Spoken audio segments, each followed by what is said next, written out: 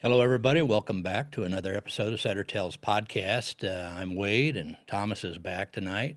And we want to update you a little bit on some of the things that have been going on. The first thing is that I'm very happy to report that Thomas has been named the Iowa Mentor of the Year by the Pass It On Outdoors Adventure organization, and that is that what they are? There you go. And yeah, and it's uh, it's um, it's an honor that he really deserves because Thomas puts a lot of time and effort into kids and youth and getting them outdoors. And sometimes that's not an easy task. Any of us who have hunted with some newcomers to the sport who are handling shotguns in the field and over dogs and our dogs and trying to make sure that everybody has a great time but while doing it safely. Sometimes that can be more challenging than other days, and it takes the right temperament and a lot of patience. And he has those things, and so congratulations. I appreciate it. That's really awesome to hear that, and so you can check out a little more about that on our webpage. We've got some postings up for Thomas on that. So the other thing Steph, is you know what? To kind of chime in there, Steph knew that I had that award when she was here on our podcast. she kept it to her. She kept it to herself. Well, man, I wonder how she did that. So The I other was thing, like, the other thing for everybody that hunts in the Midwest, and our guests can probably even tell you what this was like. A week ago, we had a blizzard here where we're sitting right now, and it was pretty wild. It was brutal. We had snow and 45, 50-mile-an-hour winds. It lasted about 2 days straight, and honestly, I thought the hunting was probably going to be pretty rough with drifts and other things. Now, a week later, today it was what, 57 degrees out? I mean, it's just nuts. yeah, I power washed kennels and actually rinsed kennels down with water today and disinfectant, and it was like, and I went for a short hunt, and the birds they're still like, what in the heck just happened? Because they're sitting still like it's nasty cold and it's kind of Well, nice. and that was So a big concern I had. Is I'm glad it only lasted a few days because I'm afraid that would have had a big effect on the wild bird population hmm here. And the drifts and the extreme cold and wind that we were having for those 2 days, that would have been devastating, I think. So luckily, the snow's disappearing, and we've got some warmer temps, and hopefully been able to weather through that. We hope. I well, guess we'll see in the spring, but the good thing that had happened was the wind blew when it snowed, so it just piled it up. The fields are pretty well exposed. I hunted, I think Saturday. I walked outside and I was like, well, it's cold. It's -4 or something. I thought, but sun's shining.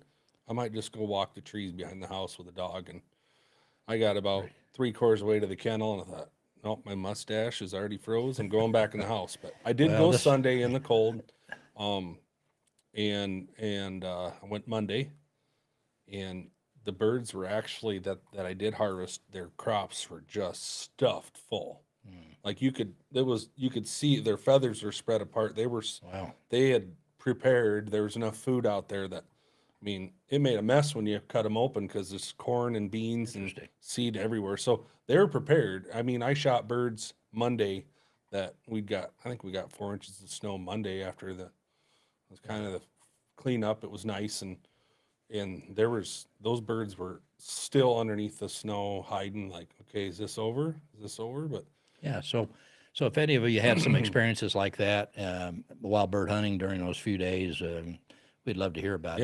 yeah, What you saw and how the birds are doing, and what you're seeing now that the temperatures have warmed up.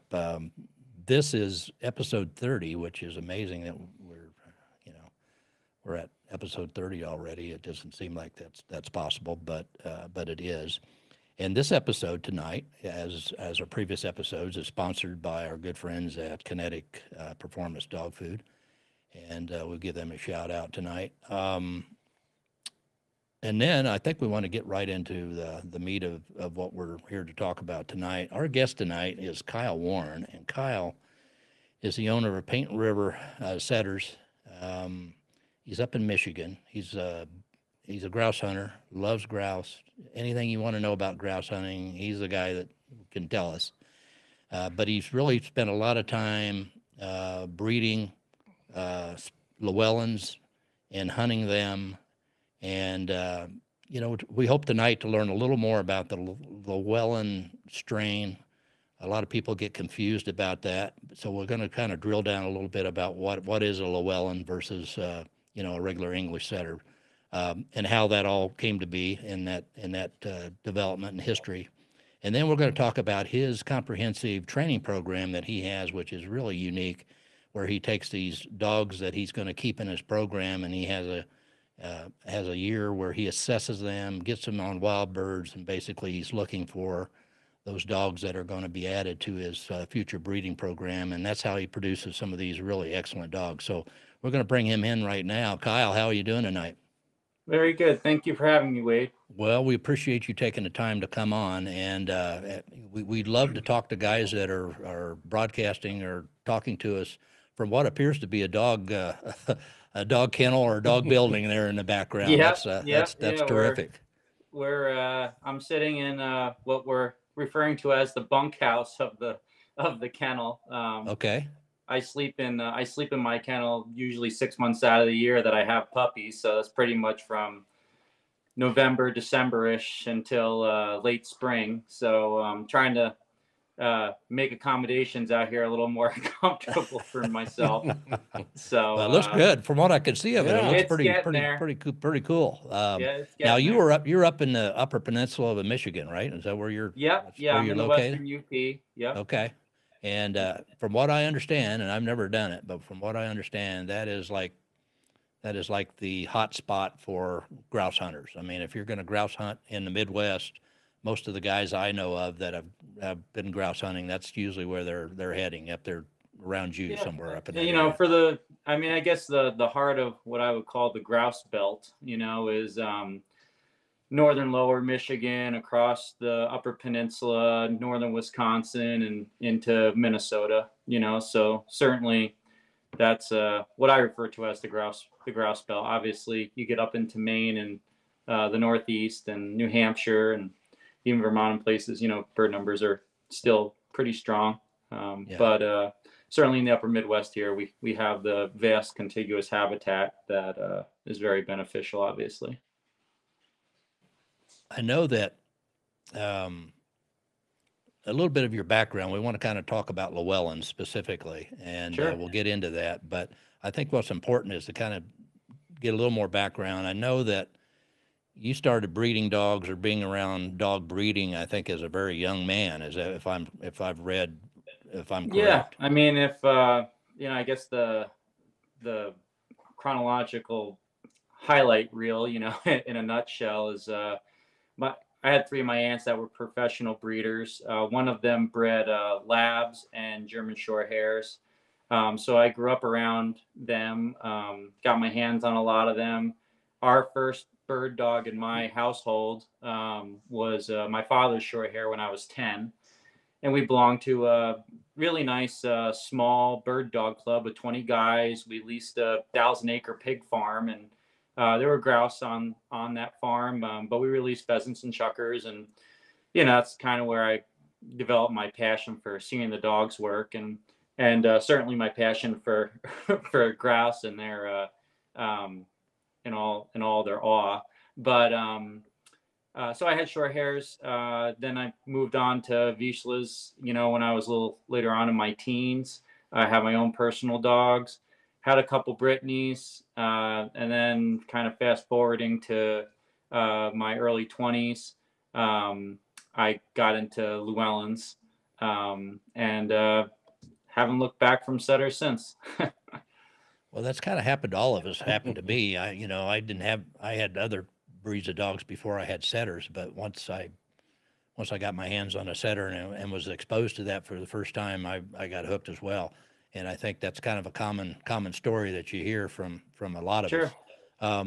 One of the other things too was your search and rescue experience. I know that factors into some of the other things that you do now, which we'll get to. But you spent some time training dogs for search and rescue. utilizing, scent tracks and those kinds of things. And tell us a little bit about that. Yeah. One of my aunts also bred shepherds for almost 30 years. And, I've been a career dog trainer since I was 16 years old. I'm now 42. And so I've trained a lot of shepherds, to say the least. In my early 20s, I started to get more involved in canine search and rescue. I actually was breeding. I bred shepherds for a decade, kind of in the middle of my Llewellin and my setter career, and I had wilderness area search dogs, which are dogs that basically look for humans the way that our bird dogs often do. When scenting the wind and air currents. I had a scent discriminant tracking trailing dog, where you give them a scent article of somebody specific and they'll follow that trail, whether it's 15 minutes old or 40 hours old. And then the wilderness area search dog is cross-trained in cadaver, and then can also have cadaver-only dogs, since a lot of search missions, you don't know if the person's alive or not. I guess in summary, what I took away from my time in doing canine search and rescue was that we took when we're hunting with our dogs, we're looking for a 1 to 3 pound bird, right? That's tucked in understory, and we've seen, without any scent theory and behavior education, how weather can affect that and whatnot. So now take your scent source, and magnify that to 100 to 300 pound individual. Okay. And then have them in all different weather types and patterns, all different times of the year, sitting out for all different lengths of time. And it just magnifies the scent picture that you get to witness as a handler, and seeing the dog read these scent pictures. And a lot of these scent pictures exist within our bird hunting. We just might not be as attuned to it, because it's on such a more micro scale, but it's all information. It's all intel to read your dog. Classically, especially where you guys are, where you can hunt the wind, everybody knows the classic scent cone, but we also have trail scent, which is ground scent that could be very fresh, from seconds old to hours old, and depending upon the style dog that you have. I kind of break them down into tracking or true dogs. You can certainly hear me talk about that ad nauseum on other podcasts as well, that I've done in the past. And I'll talk a little bit more about that when we talk about the Llewellyn strain, and kind of why I've clung to them over the last 2 decades. But we have scent cones. We have tracking, trailing scent. We have lofting scent. We have scent pools. We have scent traps. And understanding all of these types of scent pictures kind of allows you to read your dog better when you're out there. Certainly, in your type of environment, in terms of maybe more open country, you're going to have a lot more scent cones, and you'll still have, tracks, obviously, when the dogs get on tracks from running birds. You probably don't get too many scent pools, whereas up here in the North Woods, where we have a tremendous amount of tree cover and canopy and shaded areas that are very moist, birds sitting in trees for 14 hours a night. These create different kind of scent pictures than you guys experience at large, down where you are in open country. So in the North Woods, you get the and we have a high humidity content here versus, we'll say, further out west. Scent compositions based on moisture quality and content, so that's going to influence scenting conditions and the types of scent pictures that are available. So being in the upper Midwest, hunting in the woods, we have literally every kind of scent picture imaginable, and it means a lot to be able to read the dog, and sometimes also how I train for certain scent pictures, particularly our scent pools up here. just to further educate the dogs. And when we transition to wild birds, they're already bird dogs. They just gotta learn the same thing applies to that new odor. Right, right. Yeah. Okay. And that's, yeah, I'd like to kind of, we'll get maybe a little more into that when we talk about the Llewellyns and how Sure. they utilize those scents. But let's, when somebody says, what's a Llewellyn, or, do you have a Llewellyn? I mean, I've been asked that before. Is that a Llewellyn setter? So what is the best way to define that? When somebody asks you, what's a Llewellyn setter? Yeah. So Well, how do you respond to that? The best way to define it is, if you don't have a lot of time, just say it's an English setter. So, which is what I do. yeah. So that's what I do. But for defining a Llewellyn setter, I guess firstly, the only organization in the world at present that recognizes them is the Field Dog Stud Book as their own breed. Though UKC, which bought Field Dog Stud Book last year, is in the process of accepting the Llewellyn setter as their own breed, so I hear, and pretty much is going to follow in line, out of respect for Field Dog Stud Book, the same guidelines that make them such. Purcell Llewellyn never considered his dogs a Llewellyn, its own strain. Obviously he had his own family of dogs. He had his own kennel. Americans fancied them. The majority of the Llewellyns were in this country, for the last 80 to 100 years in terms of population of our gene pool. So they did very well in field trials back then. They were, most English setters had Llewellyn blood in them, back in those days. And then there were enough Llewellyn enthusiasts, including people within Field Dog Stud Book, that were able to get them registered as their own separate breed from the English setter. The Field Dog Stud Book, considers going back to some of the founding dogs, which includes a dog specifically named Robe, who was not English setter at all, but was half Gordon setter and half a dog that's now extinct called the South Esk. And that female Robe, was the sire to several other founding dogs that was crossed in with the Laverack line of English setters. And pretty much you had to be coming from those dogs in order to be Llewellyn and not deviate outside those lines at the time that Field Dog Stud Book had made those parameters. So that's been a good thing and a bad thing. As with all purebred dogs, we have closed gene pools.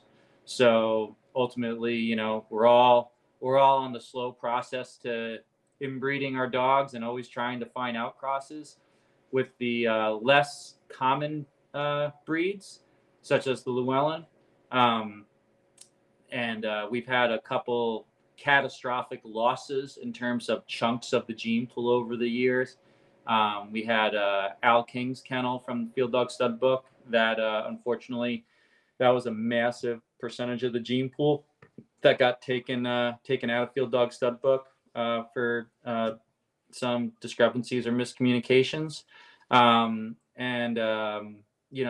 every breed of working dogs out there, when each kennel kind of gets their hot dog, their hot stud dog, and we get popular sire issues, right? So every kennel that has a superstar, breeds every female in that kennel and any kennel around, to that male. And, then 15 years later, 20 years later, 50% of the population has that dog within 3 generations of the pedigree, which of course everybody wants, but in terms of population genetics, that's not a good thing at all. So we have a lot of that within the Llewellyn line because they were already kind of cut off from the English setter gene pool at large to be a Llewellyn. Interestingly, within Field Dog Stud Book, you can breed. I could breed one of my registered Llewellyns to your registered English setter, and those puppies can be registered. They will be registered as English setters, and those offspring that are Llewellyn English setter we'll say crossbreeds, if you will, any offspring from them going forward, no matter how many Llewellyns you breed it to with Field Dog Stud Book, they then thereafter are considered English setters. So, you know, there's a purity element that, you know, is the name of the game with Llewellyns. They are at a point that certainly in my lifetime, we should still be able to breed healthy Llewellyns for the most part, but it's going to be waning in my children's lifetime. The Llewellyn today will not exist, you know, when they're in their latter years for sure, unless some drastic things are done. And the technology's there. I do advanced genetic testing with Embark. There's another organization that works through UC Davis, the university out in California. So there are breeders that are active in trying to do the right thing. It's hard though to get you know, 20 dog breeders in the same room and get them all to have the same agreed Same opinion. vision, Yeah. I'm sure right? it is. So So when you we talk have, so when you mention a cross, then you're talking about going outside the Llewellyn, or could that just be out to another breeder or another line of Llewellyns? yeah, well, so for me personally, you and I had talked before the show. We can get into this later on, or now even, you know, mentioned about my Italian dog that I imported. You know, so in my almost 20 years of being married to the Llewellyn, they fit me best for a couple of reasons. One of those reasons was that they've actually, in more recent years, in the last 50, 60 years, probably, they've been far less active in field trial circuits. And a lot of respected Llewellyn setter breeders have just been wild bird hunters. They haven't done both wild bird hunting and the trialing circuits. And as the desire and the type of dog has kind of evolved and changed over the century, you know, of field trials, the Llewellyns haven't really changed with that time. So, you know, I'm not a trial guy, and I do not speak from experience here, but you see a lot of English pointers that are trialing today. You see these, you know, bigger running dogs that are trialing Llewellyns, while way back when they were, you know, a bigger running dog and covered ground, and that's what Llewellyn, you know, had intended. As soon as they came to the U.S., they immediately became, you know, the foot hunter's dog, Al King, who has a very much a roller coaster history within the Llewellyn setter breed, but for many years was a very respected breeder. You know, I remember on his website when I was 20 years old, you know, looking at websites and stuff, he was, it would say, you know, like my, you know, foot hunting dogs, like my grandpa used to have, you know, and percentage-wise, statistically, Llewellyns are a foot hunting dog that are of close to medium range. Now, in the time that I've had Llewellyns, certainly in the last 10 years or so, I would say that more and more Llewellyn breeders are trying to breed Llewellyns to be more like, you know, field-bred English setters. It's not a bad thing, I guess, but it's not the direction for me personally. For what I like those dogs that Grandpa used to have, and Right. what became very attractive to me in terms of the style of hunting that I enjoy and found most effective for the hunting that I do is most Llewellyn breeders, they didn't care how the dog got the job done as long as it did it well, you know. And by that I mean, we talk about the types of bird dogs there are. I had mentioned earlier a true dog or a tracking dog, and I always break down bird dogs into one of those two categories, and there are subcategories within them. But I guess in summary, a true dog is a dog that runs with a high head all the time, is always checking air currents, never puts its nose on the ground prior to the shot. A good recovery dog, every dog will put his nose to the ground to find a a wounded bird, but then there's tracking style dogs, which find 50% or more of their birds by ground scent, so they're a dog that runs with a lower head, with their head between their shoulders and their elbows. They're getting both air current and ground scent. And, depending upon the nose potency and the caution within that dog, they could smell trails literally 6 or 8 hours old. Okay. And you learn to read your dog through its tracking language, its body language, as to, how close you are to that bird, and, the series of stalking and pointing and leapfrogging that the handler and the dog do. To me, that's real hunting, and that's what keeps me doing this every day, all day long, every season since I was 10 years old. But the Llewellyn line, specifically within the setters, has a relatively high percentage compared to a lot of other pointing breeds, has a pretty high percentage of that particular type of dog, because they've been away from the American trial and test world for so long, because our whole testing system in this country is based on a true dog model. We want a dog that, a term that makes my ears bleed is an honest dog. Okay. Dogs don't lie. Just they might not be telling you what you want to hear. Okay. A dog that's tracking is clues. It's clue. My dog's on a track. It's a clue. I'm reading the body language. I know what's going on. A good percentage of the time this leads to a bird. Sometimes the trail goes cold. That's hunting. But we've been breeding dogs as a country for the honest dog, for the true dog. That dog goes on point, and 9 out of 10 times there's a bird on the other end of that dog's nose. And so that's what our testing and trial systems have focused on. Whereas that's not what all wild bird hunting people that are breeders have necessarily focused on. So the Llewellyn has a good number of tracking style dogs and bloodlines because of that separation from the trial world for the last, say 50, 60 years or whatnot. And those are the dogs that I tend to fancy. It's hard to create a family of just tracking dogs because, again, you need, inbreeding is always a concern. Than all purebred dogs, with all working dogs, is always breeding back to our better dogs and stuff. But I can say that between me and a gentleman that Chewy Garcia, and we've literally have and owned all the Llewellyn blood in the world. Literally, that's not an exaggerated statement, And so, we've assessed, tested, and trialed, to our own standards, what we like. And I don't personally have anywhere else to go for within the Llewellyn line to maintain the selection process that I've had for my tracking style dogs.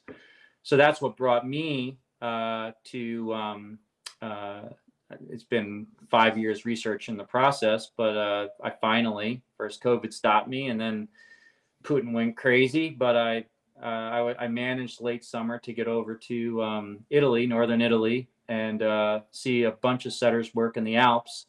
And over in Europe, the European model, they greatly value tracking still within their setters.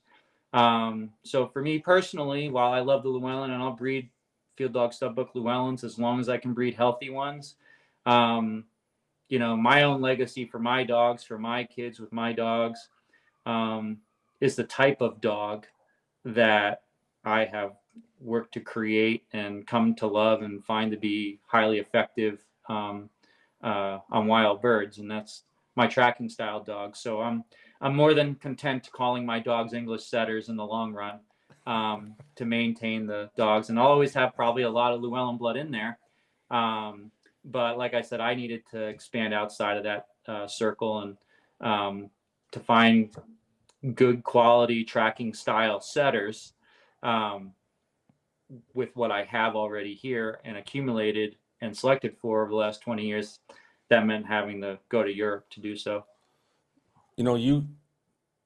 that is what your program is kind of a breath of fresh air to me. And I've been in the labs, and I've been into the coon dogs, and ultimately went back to the setters. I did my research. I knew what I had in the past, and I thought, I like, we have a difference of, I like a dog that's, and Wade can attest to this. I like a dog that's, I bring in a little bit of the field. I like a lot of the field in there, but I figured if they have that go when they're babies, I can always reel them back in. And, and where we're hunting, it's thick and heavy, tall cover, a lot, I can tell when I get into pine trees, those dogs, their noses are up. And, even when it's dry, if there's birds in them trees, and lately I've been finding a lot of birds in pine trees because of the weather, but their nose is up, and I just think they never miss. It's like there's not a blank there. There wasn't a bird there.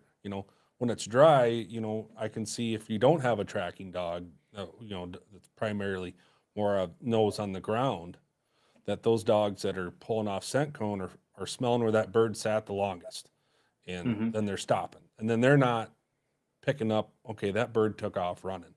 The wet snow today, I noticed I had a young dog out, and you could see fresh tracks. He'd stopped where he'd smelled a bird, but you could see where tracks. He didn't think to put his nose down, but he put his nose in the wind, and he ran along, and then he did end up pinning the bird and did a great job at it. But you kind of mentioned a couple things way back in the day. They may have bred in some Gordon setters or some different. Is that where the variety of colors that I see in the Llewellyn lines, is that kind of where that kind of comes in from, that gene pool? Or I just see a lot of the setters I see are... I guess so you go back whatever 150 years, right? And you have while you've had several different breeds of setters, there was a lot of interbreeding between them before stud books got set up and were trying to do some very meticulous record keeping, I guess I'd say. But I don't know. I mean, when I was over in Europe, I was actually surprised at the variety of color that I saw. I mean, I saw chestnut tricolors over there, and I was surprised. But again, there's probably, you go back in those pedigrees, again, Europeans never called them Llewellyns, but those dogs very well could have Llewellyn blood in them, just they haven't been mixed with my Llewellyn blood in 120 years, so it's interesting. But I mean, I've seen the colors across the board. You see more within the Llewellyn versus the fieldbred setter in this country. You see a lot more darker dogs within the Llewellyn, percentage of their body that is black. But again, I also think that is because Llewellyns are so much not a part of the field trial world, and within the field trial world, they want a white dog, so they select for that also. So for 140 years, Americans have been selecting, that are in the trial circuit, selecting for a white dog.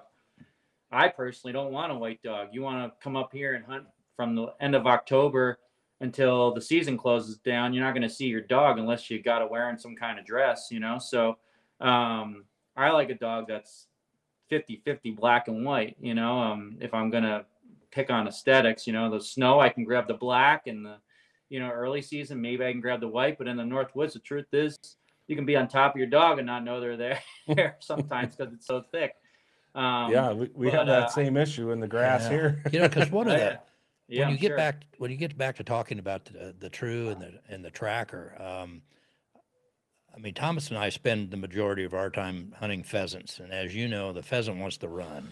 They are just runners, and so the good pheasant dogs, for the most part, are good tracking dogs, I think. But sure. But now in my kennel, I have a female that is yours. I mean, she is strictly Adeline. I'd say she's a tracking dog pretty much all the way through. But by her style, by her range, and she's getting older now, so she doesn't move like she once did. And what's kind of amazing to watch is she'll get on a track, and the other dogs are, working out ahead of us, and she'll get on a track and she'll stay on it, and eventually, as you well know, those other dogs in their quartering will come across maybe that track farther out, a few more yards out from where she is, but it's the same bird. It's just that she's working it, and Yeah. eventually she probably would catch up to it, or at least get it in gun range if Yeah. she didn't have another dog that came in ahead of her and Yeah. poached her, I guess is a good term for it. Yeah. Yeah. Well, my dogs, in the grouse woods, I talk to Chewy all the time, and he's sending me videos and photos of 3 dogs on the ground, 4 dogs on the ground, and that's just an anxiety attack for me up here. It's, your best. It's very hard to have a good grouse brace of dogs up here because the dogs can't see each other. So one Right. dog's on point, and as soon as that dog goes on point, the bird knows it's been had. So if it's not in really thick, good tucked in cover, it's going to run. Just for safety and awareness, obviously you want the other dog to be stopped too, and they got to dovetail with each other as much as they're checking in with you. But I've had my fair share of very good braces over the years, and the best braces are one tracking dog running with a true dog, and that true dog, if you run them in braces a lot, they learn to use that tracker as intel in the woods. I'll have them pass once, pass twice, come back, they see it, they make a 90 and they just go 60, 70 yards ahead, and beep, dog on point, GPS goes off, tracking dog comes up and honors that dog. But the other thing that happens a lot, and this is where, taking my scent theory and behavior knowledge from my search and rescue background, and having owned both a tremendous number of true dogs and a tremendous number of tracking dogs in my hunting career, is running 2 high quality dogs together, a true and a tracker, on the same day, the same hunt, same conditions, same bird. You really get to see where the dogs fill in the blanks with each other. And so I just described where the true dog, again, to use your words, poached that bird from the tracker. It's an intelligent thing to do, and it works. It's fine. The tracker's never upset. They're fine with getting an honor there. I find the tracking dog always is a great honor. He always has a great. He's always a great backing dog because he gets a lot of practice at it. Yeah. But what I can tell you happens in the Northwoods, probably more than in your country, is that true dog is casting. Now, you guys, where you hunting further out west, you can hunt according to wind. I've never hunted grouse a day in my life according to wind, because it changes every 10 to 30 feet in the grouse woods. Interesting. So if you try to hunt according to wind, you're just wasting your time, and you're better off just looking at your map. If it's familiar cover, knowing you're covered, know how to clear your area well based on how your dog works. And so I've had plenty of times where the true dog's casting through the woods back and forth, trackers tracking, and where we are, the wind is, we're going with the wind. Okay. And it just happens to be that's the way the wind is blowing at that time. The true dog runs 20 yards in front of us, keeps going that way. Tracker goes, right up, and gets maybe 5 yards past where that true dog just ran, and boom, sets right there. I walk 10 yards ahead of that dog and flush the bird and shoot it. Because the tracker, when it's on a track, you could have 50-mile-an-hour winds blowing the direction the bird is running, and you could be following in that direction, and the dog's going to find that bird. So that happens all the time in the grouse woods. It's different. We've bred dogs to be the way that they are. And you might get a lot of hate mail. I might get a lot of hate mail for this next statement. But all apex predators hunt via tracking. They locate their prey by tracking. Apex predators are such because they're considered at the top of the food chain because of their intelligence and their huntability, So I feel when we have selected in this country for dogs that only run with a high head, we've dubbed them down. We've taken away part of some of their instinctive intelligence. And I feel I see that in my dogs. I have to date right now, I actually in my kennel, I only have one true dog here. And I've had some amazing true dogs. They're honest dogs. They handle their birds well. They still check in often. They work well with other dogs. Um, but it's not a coincidence that 9 out of the 10 dogs that I have here are tracking dogs. If you have a dog that is incredibly intelligent, human centric, and cautious, I don't care what species it is, whether I've hunted it or not, likely not, those dogs can handle. Because I get that question asked all the time. Oh, I see you hunt all the time and all day long, and you put a lot of effort in dogs, and you're very passionate. But I hunt this species. Could your dogs handle that? And I said, well, I always try to be as honest as I can. A good percentage of my dogs are as I intend them to be, but nobody gets 100% of what they want, in a litter. But an intelligent, cautious dog can handle any wild bird. It just has to have the brains. I've never, ever washed a dog out based on nose potency. Never. One of the best dogs I have has one of the weakest noses I've ever had, but she's one of the smartest dogs, super cautious, works with me great. And a dog with a lower nose potency in the scheme of how dogs can smell is still adequate to find and locate a bird. I actually run her with another tracking dog that is my coldest nose, to steal a term from the coonhound world, my most potent nose. So like on a 100-yard track or 150-yard track, Missy, my most potent nose dog, she might point 15 times, stop and go, stop and go, stop and go, as I'm going up alongside her in the heel position as she's creeping up that track. Omimi, my lower potency nose dog, goes up, honors Missy. She knows she's tracking. She doesn't smell anything because her nose isn't as good, and she goes up. And how do I know the different nose potencies of the dogs? Well, I'm a pigeon guy. So, you put pigeons out. I put pigeons out all day long in my fields during training season and stuff. And, as the birds are getting ejected, I'm picking up the launchers. Well, obviously, there's still old scent there. So you get dogs that are super, super cautious. I mean, mega cautious. And, they don't even acknowledge that scent. And then you get other dogs that lock up on 6-hour-old scent until you get there. And by the time you get there, they processed it. And then when you get there, they move, but we see these differences in the dogs. And your true style dogs, they're just looking for that hot scent. They're looking for that scent cone, and, a good tracking dog, my dogs, what also I like about the Llewellyns, not all of them. Again, Llewellyn now is as diversified in 2022 as any other line of English setter is today. You can find Llewellyns that run 1,000 yards, in open country.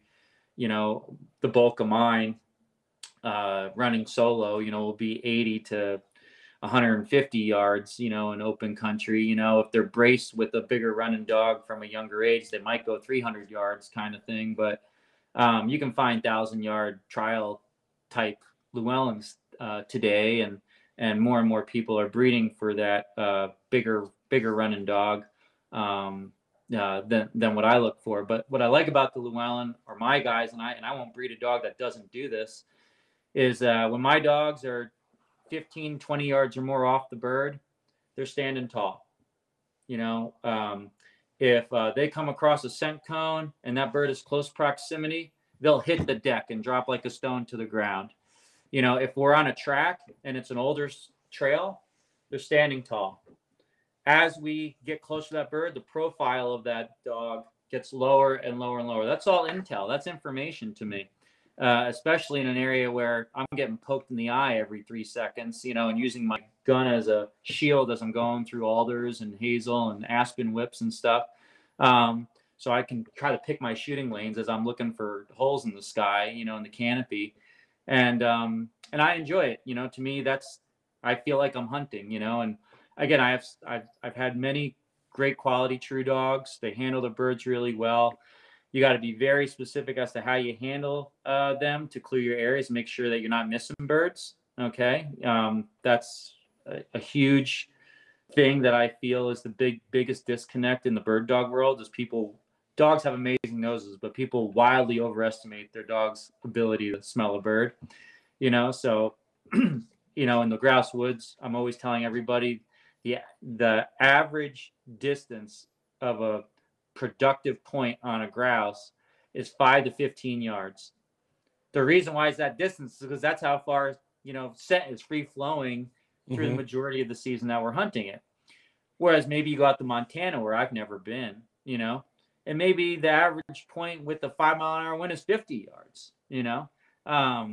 but you need to learn to your experience and be attentive to what these distances are. And today's with technology, I run my dog silent on a Garmin.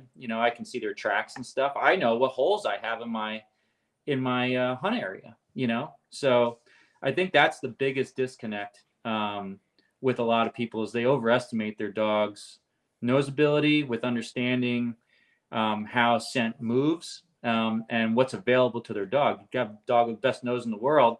I've had 250-pound men in t-shirts and a short sitting in heavy brush, mountain laurel that we have back east a lot. And it's part of a certification for search and rescue dogs. And we got an 80-pound shepherd that is highly proficient at his job.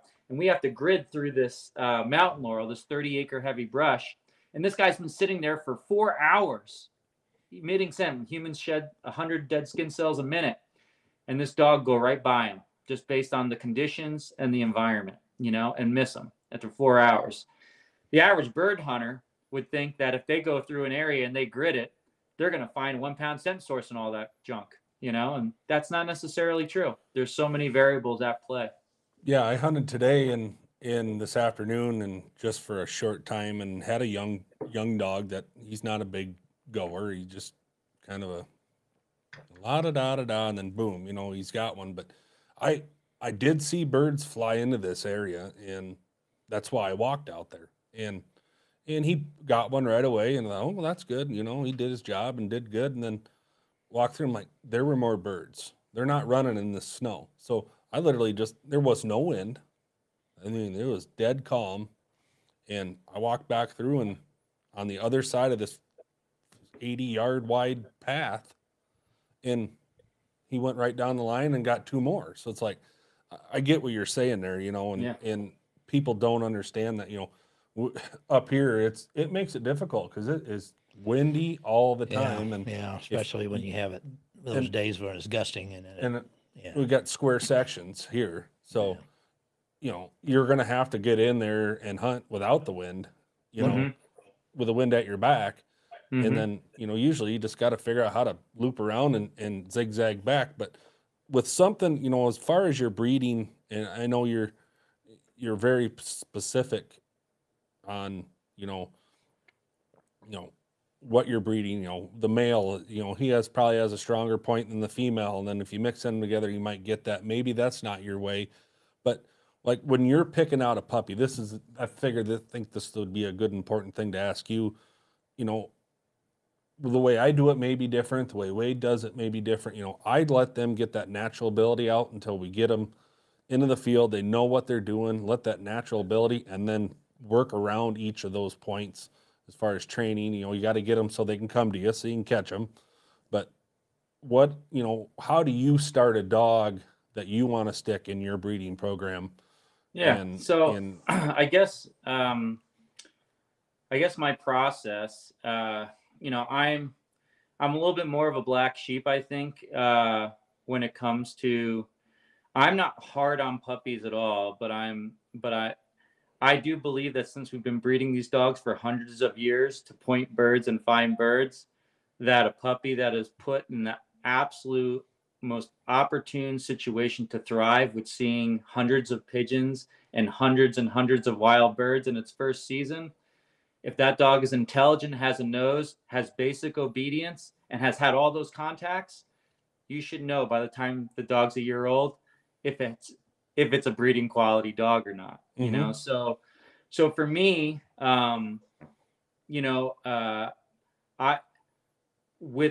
the Llewellin pool, there have certainly been times when I have to make compromises like with the true dog element, you know. So just because our pool is only so big, and I have to say, you're you're you got a great temperament, you handle your birds really well, you're a close to medium range dog, you know, you're a good retriever, you're healthy, and you know, you're a true dog. All right, you know what? I need those genetics. I'll select what I can from there and hope that I get a tracking style dog. But ultimately, you know, my puppy process, you know, when I looked 5 years ago or so, when I looked in my kennel, I have 14 dogs in my home. And I'm like, all right, well, you know, this year I had my 102nd Llewellin that I've raised from 8 weeks old through its first hunt season myself in 20 years. So, so I've raised a lot of dogs myself. I've bred several hundred, but I've raised that many myself between mostly what I've purchased from various breeders around the country, and certainly from my own stock as well. But when I look, you know, a handful of years ago at all the dogs that were sitting in front of me, and I couldn't be happier with that squad. You know, I'm like, all right, what do you guys all have in common when you were little? You know, what was the common denominator here? You know, obviously they all were very much selected, you know, multi-generational sense. And, you know, a lot of the dogs, including through several breeders that I did not own, you know, I've hunted over more than 6 generations of the dogs that I have now, and I'm 3 generations deep into my own, of just my own. But I, you know, I had, and I've always had hunting dogs, and I've always been a trainer. I've always been type A and very, you know, math and list oriented. So I have like a 30-point checklist, you know, when 20 years old, going through all these things. Yes, yes, yes, no, no, yes. And like 5 or 6 years ago, I was like, well, what do you guys all got in common? You're the best that I've ever seen and had. So I start thinking about it, and some of them I have records on, you know, I'm looking at their little charts and stuff. And ultimately it came down to very few traits, you know, that they all had in common. One of them, you know, probably the most gray area, just that intelligent eye. You know, the dog that, you know, when you look in the puppy, that when you look in their eyes, you know, I always think of like that, like it's like a well, you know, like you're looking into their soul. They're not looking at you, you know. The dogs that have the laser penetrating eyes, they're not for me.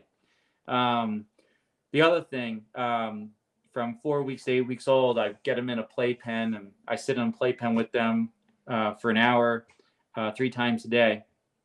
I want a puppy that's as interested in hanging out with me as it is with its litter mates. So, so a human-centric dog is a dog that's probably more likely to going to want to work for you, you know. So that was a big trait. And then, you know, not that I see within my dogs a lot of extremes in terms of like the extreme bully that wants to beat everybody up, or the one that's shaking in the corner. But obviously one with an average and even keel temperament. And then lastly, what I have found to become one of the most important traits, because there's a lot of genetic linkage to it, I feel, is retrieving. You know, setters by design initially weren't retrievers. Today, many setters retrieve very well, just through encouragement and what people have selected for in their breeding programs. But what I have found is, you know, a pup that wants to retrieve, you know, they've had toys, I've been playing with them, and then at 7 weeks old, I take my little rolled up rag. I take them, I isolate them for the first time ever, you know, away from their litter mates, just me and them, and this one toy they've never seen before. And I can throw that back and forth, you know, and they go out, get it, bring it back, you know, and then how they bring it back, you know, they're playing keep away for a while, you know, are they coming close and teasing me with it? Are they coming back with their ears pinned against their head saying, is this what you want? Is this okay? There are all these little nuances in how they retrieve, and if they retrieve. And I'll do that for like 3 days, and I'll do that twice a day for 3 days, because sometimes one of the pups, you know, on day one, first attempt, just watches you throw it 10 times, you know, and doesn't go after it all. But by that 3rd day, you can't tell the difference between that puppy and the other one that's been going after that toy, you know, every single little retrieving session. So the combination of those handful of markers for me in addition to, I do the embarked genetic testing for DNA COI specifically as what I'm looking for in that test. Those are all my first layers of cutting, if you will, for my selection process. And then from every breeding season, I keep the ones, that I like that, or I place them in homes that are, within my program, and raise them up. They see between 100 and 200 pigeons, depending upon the time of year, between April and September 1st. I'm doing basic obedience. I get them collar conditioned. Whether the puppy is 5 months old or whether the dog is 5 years old, I'm a minimalist when it comes to obedience. But what I demand of my 5-year-old, I also demand of my 5-month-old. I will not I will not start a hunting season with a dog that I can't stop reliably with a whoa on the fly. That's crucial to me. Puppies bump birds, it's a learning process. But I'm a firm believer. I mean, I have a almost 4-year-old and 5.5-year-old daughters. They're in school already. They're learning. There's rules, so I have these dogs that I'm selecting for, an intense point instinct that has a lot of caution, good retrieve ability, desire to hunt with their human. I do all the basic obedience, and I make sure that they are well trained. All my dogs break on the flush. I don't steady them past the flush. They all break on the flush. But they all have to stop when I say whoa, and they all have to come when called, and they all have to walk on a leash, and they all do that impeccably well by the time they're 5 months old. So when they're in there in the woods and they're 10 to 40 yards ahead of me and I can or can't see them, if I hear a bird go up, I can shout whoa. They stop. I get up there. I walk around. I can release them. If it's a wild flush in close proximity, I can shout whoa. If I see them bump the bird, I can shout whoa. So I'm always ensuring a successful contact, meaning that the dog took away from that experience what I want them to take away from it, and the dogs that are more intelligent, more cautious, have a lot of point, I don't have to do that 10 times, and they're doing it, so my dogs see hundreds of contacts in a season. I mean, I hunted, our season ended 2 weeks ago up here with the winter weather, but I still hunted 90 days this season, and my first year dogs hunt 80 plus days, and they get, in that amount of hunting, they get to see hundreds of wild birds, so, but I usually know who the superstars are within 50 birds, based on the genetic potential, Well, that's pretty cool. And well, we're kind of getting close to wrapping up. There's so many other things I'd like to talk to you about. They have to have a part Well, two. yeah, we hope that you would be interested in coming back and doing another episode with us maybe in the future, because I Certainly. think there's a lot of things about the training techniques that you're using and some of the other things that we didn't get a chance to get into tonight that I think would really be fun to discuss, and things that we could learn from that, from some of the successes that you obviously have had. We kind of try to wrap up every episode we do with a favorite dog story, and everybody has one. Now, you've had so many dogs, I don't know if you can you could pick one out of all the dogs that you've had, but there's probably that one. Maybe it's the dog that kind of set you on this journey, many years ago. I don't know. But what's that? If somebody said, "What's your favorite dog story, Kyle?" What comes to mind that you would talk about? Yeah. Well, I I'm gonna give you one really short answer, and then I'll give you a better story. But I guess the theme for me that will keep me doing this as long as I can is with the tracking style dogs. And I hunt in some very thick brush. I'm not a trail hunter. We get in there real deep and we get in the nasty stuff. And it's those 11th hour hunts where the dogs have been doing great. You could put up 10 birds and the bird gets up 5 yards in front of you routinely, and you never get a shot at it because you can't get your gun up, you can't stand up straight, you can't swing your gun. Just you were walking while the bird went up, or just might not even seen the bird, So So that happens a lot. So certainly when we have these 11th hour hunts where you've gotten into a bunch of birds, no opportunities, the dog's on this epic track, 100 yards, 300 yards, and it's hammering down the sets, their belly's hitting the ground. That's always, and then, the bird goes up, it's like a swing around shot, feel like it's like you just kicked the winning field goal in overtime in the Super Bowl, But the story that I would say that I often like to share with people is my dog Duncan several years back. Gosh, probably 5 or 6 years back now. He's one of the best grouse dogs that I've ever had the opportunity to hunt with. And we were in New York. We were in some abandoned farmland type of classic New England grouse cover, and he was up on the hillside. I could see him. He was just on the upside of a huge briar thicket, going into an orchard where there's a lot of hawthorn and kind of very classic grouse scene. So he's locked up. I can see him.